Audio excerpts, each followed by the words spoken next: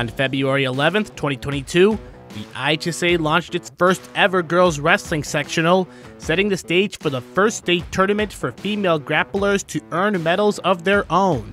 Following 2 seasons of successful tournaments, the amount of not only female wrestlers, but schools with enough participants to field full teams has grown rapidly.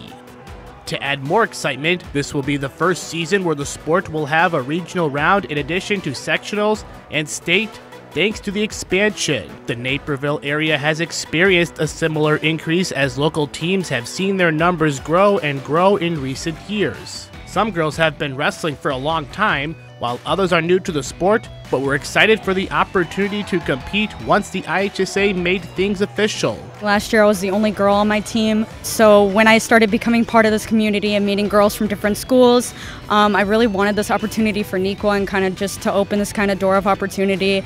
We have 5 girls now and I'm really happy with how that's going so far, and the season's been going really strong so far and we've been working really hard. I have never wrestled before in my life. My friend told me that I should come to practice, try it out, because usually I would be doing theater, but I was still in that like sportsy kind of vibe and I wasn't feeling theater, so he was like, you should come to wrestling tryouts, and I was like, okay, and then next thing I knew I was on the wrestling team. Schools like Naperville Central, which was one of the few local schools to have wrestlers compete in the inaugural sectional in 2022, have started up a varsity girls team. Naperville North, Metea, Waubonsie, and Neuqua Valley all have at least some female wrestlers, if not a full roster. The schools are bringing in athletes who want to get most of the experience while building a foundation for these new programs to thrive for years to come. We all start somewhere. Girls wrestling hasn't been around for a long time, but we're all growing in a different way.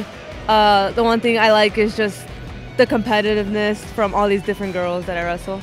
Wrestling in general during the winter is a great opportunity to be involved in a sport if you're not involved in one during the winter. For any girls that just want to become a part of such an amazing community of such disciplined people, I think wrestling is a great opportunity. We take everyone without experience. All the girls this year are brand new and they've already been doing so amazing. They've already won matches, so a lot of potential. New competitors like Waubonsie Valley Junior Sofia Gold, who qualified for state in doubles tennis this fall, is giving wrestling a go for the first time.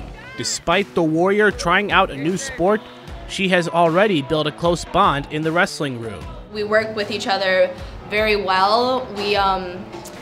We're with each other, like for example, like if I relate this back to tennis, varsity practices with varsity and we never interact with JV or any of the other teams. Wrestling, we practice with JV, freshmen, girls, and I've been wrestling with fellow girls. I've been wrestling with some guys. I wasn't expecting the experience that I've been given. The male wrestlers are excited about the growth of the sport as well and believe everyone deserves a chance to dream, believe, work, and succeed on the mats. It started off really small for us. There was only 2 girls for us when it first started, and now we got an actual little team with us here today. We got around 8 players now, and I gotta say, everybody's working hard, they're improving, and the more we work, the more people we can get out here, the better. I'm glad wrestling is growing as a sport, honestly. I'm glad we're kind of building back up.